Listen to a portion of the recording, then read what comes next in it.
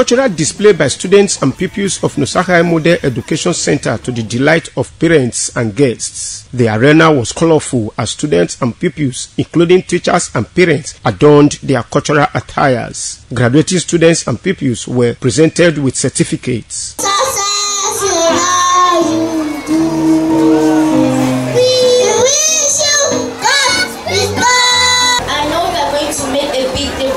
It must be hard sometimes, but no, I'll always be by your side.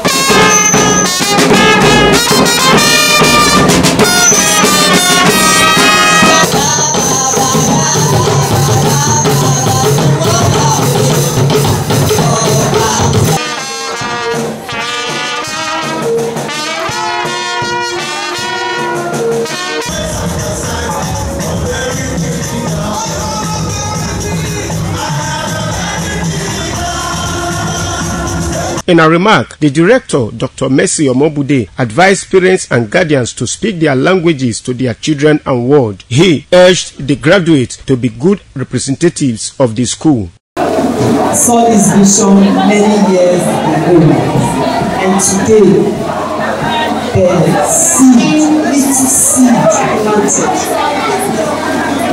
now has grown to become child.